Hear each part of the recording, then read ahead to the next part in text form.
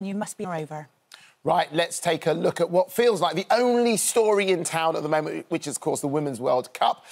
And to do that, we've got ITV sports presenter Laura Woods joining us alongside Marvin Cole and Nick Ferrari. We're so lucky to have you all here. It's a right old party this morning, isn't it? Isn't it? Yeah, and there is a cause for celebration, isn't there? Oh, it's a massive cause. By the way, Chris, you could have just kept Chris. Like, he is a better sports presenter than any of us could possibly be, by the way. He was amazing. He is great, isn't he? That's on my notes, Dad. Yeah, exactly. There we go. Fabulous. We sit here and we can talk about it. It's your job. That's what you do. You talk about sport and football. Where did you watch it, number one? And did it go exactly how you thought it would? Oh, I watched it at home on my own, which is a little bit of an anticlimax when you're like, you want someone to celebrate it with. It did kind of go a little bit like I thought it would, because Sam Kerr, who is just amazing, we know how brilliant Sam is, and we know that she's actually...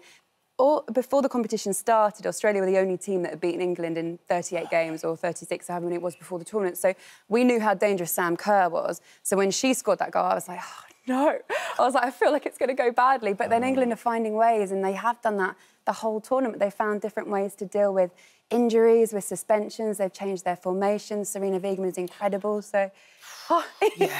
Are you a bit nervous, though, like me? I do feel a little bit nervous. How was it for you, Marvin? Yeah, I was at home alone as Were well. you? Busy having my my little brunch. I know, right? We should have been on the phone. My heart was in my mouth, and, you know, I was actually texting my husband upstairs. He was working from home, and he was like, yay, but couldn't move because he was busy on a meeting. But it was absolutely incredible. When you said the word Serena Wiegman... Yeah. She has really made the team batten down the hatches in terms of the defences. They were so strong. It's the performance of their life. It's a performance, actually, that transcended last year's Euros, I think. And I'm really, really hopeful that Sunday is going to be a clean sweep. But I'm not going to make any predictions because I've done that before and I've failed miserably. So, zip. It's embarrassing, isn't it, when you get it wrong? So I suppose we had two Billy No mates here watching it by themselves. Yeah, thank you. Nick, who were you watching it with, Nick? OK, so I was at home. I wasn't quite alone in that when the final whistle blew, the only other person anywhere near was my gardener, so I ran out and hugged him in the herbaceous border. He'd never been hugged before. He often doesn't get a cup of tea, but I had to have a physical manifestation. So I ended up hugging him and we just had this little dance of joy. It was fantastic. They played their hearts out. Don't have any ifs. We know there will be a triumph on Sunday. It's written in the stars. Bring on the Spanish. I think everybody watching is feeling a little bit sorry for your gardener right now, Nick. He's never been hugged before. Yeah. Also, why have we all not got any friends? That's what I'm really worried about. There we go. Wow. Nick, do you feel, it really has captured the nation this time round, and we should never belittle it at all. It is a World Cup. Listen, it is only the second time an England football team has progressed to the World Cup. We've waited nearly 3 decades for this. It's interesting you say it's captured the nation. I think it has. But I have to say, I don't know about where you live, but there doesn't seem to be the same number of flags in cars or in taxis, or even the same amount of merchandise. I'm a little disappointed there. And I'm going to have to say, and my listeners shared this morning, I do feel that either Prince William, who of course chairs the FA, or the Prime Minister, I think either one, or preferably both, should be going down to Australia, because let's be candid, and I'd be interested in your panel here, if it was the blokes, I reckon you'd definitely have Prince William and or the PM going. And I think that's a bit of a disappointment. What do you think?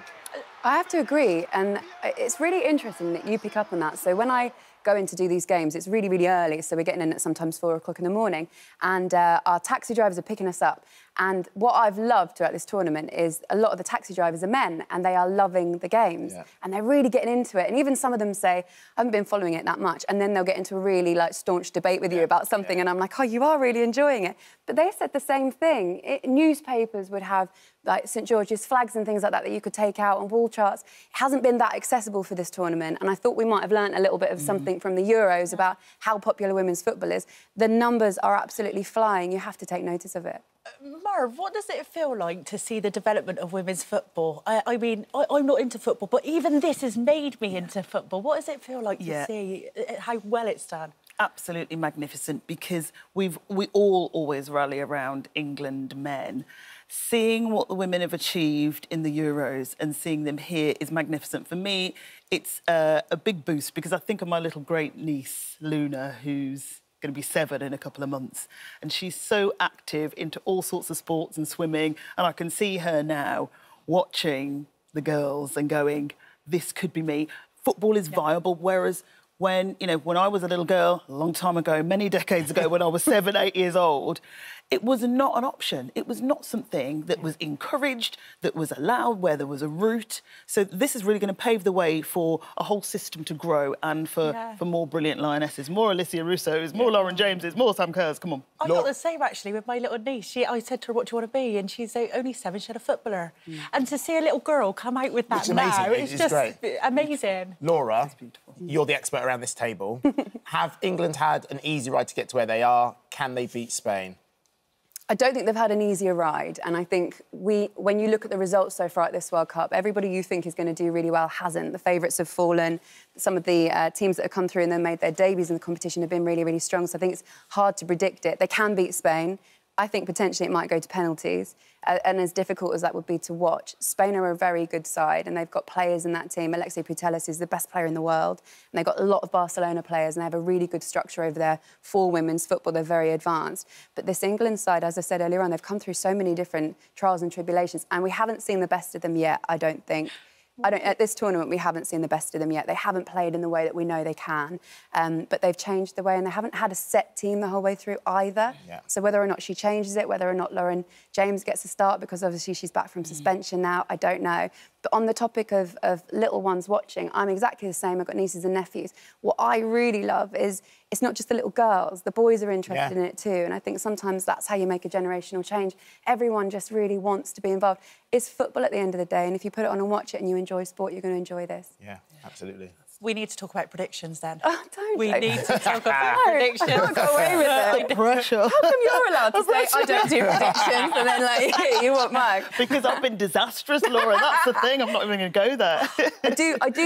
I think it could be high scoring, unless it's a cagey game, and in finals sometimes it's not a great performance, is it? Because both teams are a little bit cagey, but they both know how to score a lot of goals, these two teams. That's why I almost think, well, maybe it will go to extra time, maybe it will go to penalties. And if it does go to penalties, this England side know how to win a penalty shootout. So I think exactly. they could do it. I agree. They've got the nerve. What I think Serena has instilled in them is an incredible resilience and a real team focus, because there was one key thing that one of the players said about the reaction to Lauren James. It was saying, we are sorry that's happened, but the team does not rely on one player. We are an entire team and we're going to work this out and we're all going to work through it together. So I think that resilience is going to work in England's favour, whereas Spain has had some issues in the camp. There's a little bit of dissension in the ranks. That might destabilise them. Let's hope it does, so that we have that edge. Lovely. Marvarine, Nick, stay with us. Laura, lovely to see you. Thank you very much Thanks indeed. for looking and don't forget that you can, of course, watch full coverage on ITV1 and ITVX Sunday morning at 9:25 in the morning. Right after the break, sad news that Sir Michael Parkinson has died at the age of 88. We'll be reflecting on that right after this break.